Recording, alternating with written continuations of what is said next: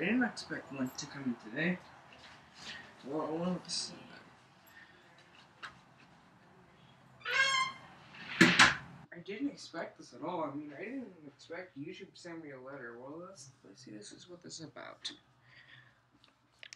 I'm going to open this up.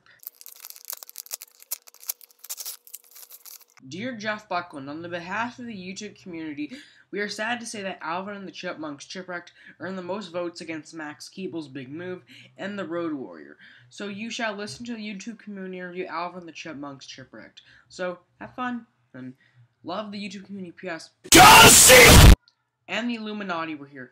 Are you serious now? I have to review Chipmunks?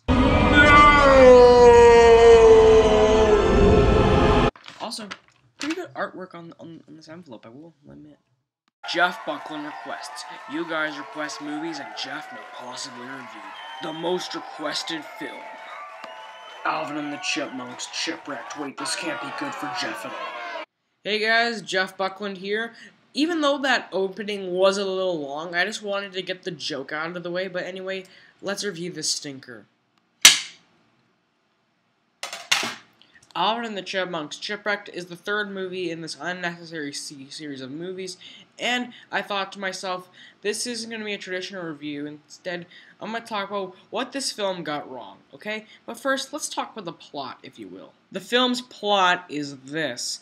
Dave decides to take the Chipmunks and Chipettes on a cruise ship for a little vacation. On the cruise ship, Alvin, deciding to be Alvin, and what that means is that he gets all the Chipmunks and Chipettes in trouble. And while they're having trouble, Alvin, being Alvin again, gets all the Chipmunks and Chipettes off the ship due to a flying kite, and now they're all trapped on a desert island. Now they have to try to get off the island safely while trying to find Dave in the process. Now, I remember watching this movie when I was young, and when I first watched it, I thought it was okay, but that was just thinking in my head. As I got older, thinking about it more and more makes me despise the film every time I decide to think about it. Well, let's talk about why this film is so bad. Or in this case, why it does things wrong. Let's talk in reason form, if you will. Let's do this thing. Number 1, suckered in celebrities. What I mean by this is that in each one of these Chipmunk movies, they always have a group of celebrities, no matter where they are or in the main character slot, they are always going to be there. And also, the group of celebrities I'm about to mention here are also the same group of celebrities in the second film as well. So anyway, the group of celebrities in here are Jason Lee, David Cross, Justin Long, Anna Faris, Christina Applegate, and Amy Poehler. Just because you have big-name celebrities doesn't mean you have to make them go to waste. With these celebrities, I've seen movies with these celebrities that have been really good, and also have had a lot of other big names, like Anchorman, Kung Fu Panda, Inside Out, and The Incredibles.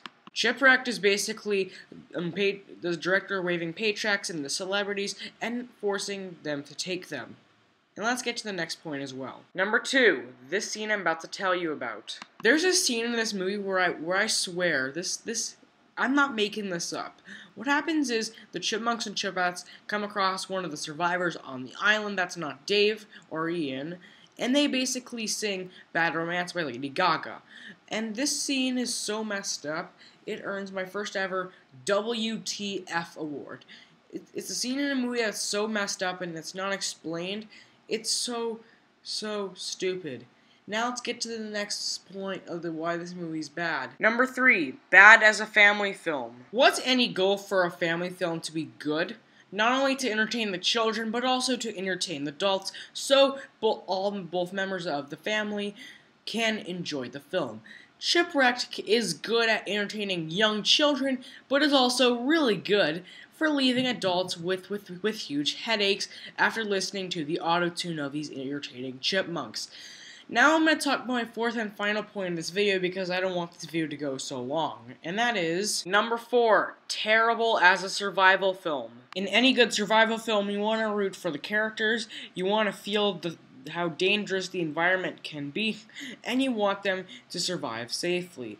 Take, for example, to good survival films like Castaway, which has our main character having a long walk on the island and getting knocked out on the island, and is also a great film. Or The Martian, which I reviewed last week, which has our main character getting knocked out on Mars and having him have a long drive on the island and trying to figure stuff out on his own. Chipwrecked, on the other hand, has our characters having a chase over a mango and them doing other fun stuff on the island, which totally breaks the rules of survival films. If I can say only one good thing about this movie is that it's the shortest of these Chipmunk movies, but it still feels being locked in a prison cell, which I'd rather be doing than watching this movie at all. But still, at the end of the day, just don't watch Chipwrecked. It's a really bad movie that'll just leave a really bad taste in your mouth, and I really don't recommend it at all. But this time, for the rating, I'm going to be giving it a word rating this time, and a 1 to 10 rating as well.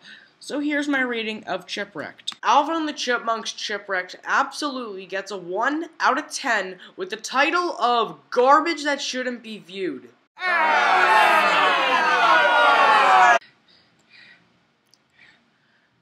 Finally, I'm done reviewing this movie. Now, if anyone asks me, Jeff, are you planning on reviewing any other Chipmunk movies? Well, no.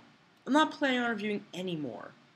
But if you guys really want to know when is the next deadline for voting, well, stay tuned until the end of the video, okay?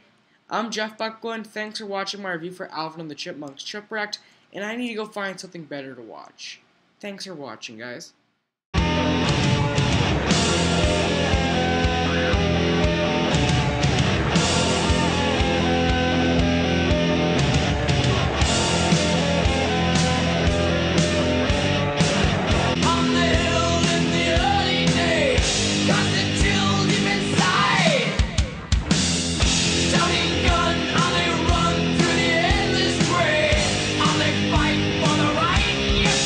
Voting ends on February 19th, but anyway, thanks for watching.